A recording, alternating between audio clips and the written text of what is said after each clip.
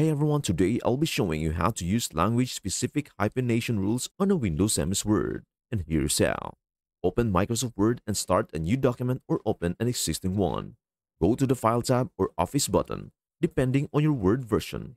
Click on Options or Word Options in older versions to open the Word Options dialog box.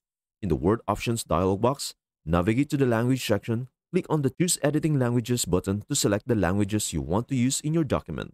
With your document open, click anywhere within the text of the document. Go to the Page Layout tab in the ribbon. Click on Hypenation in the Page Setup group. Select Automatic to allow Word to hyphenate words as needed based on its built-in rules for the selected language.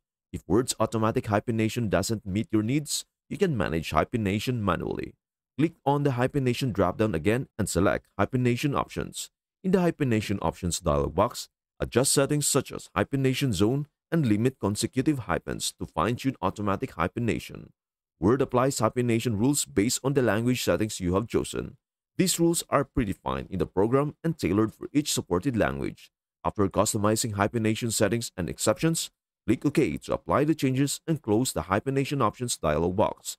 Word will now apply the specified hyphenation rules and exceptions as you type or when you apply automatic hyphenation to the document.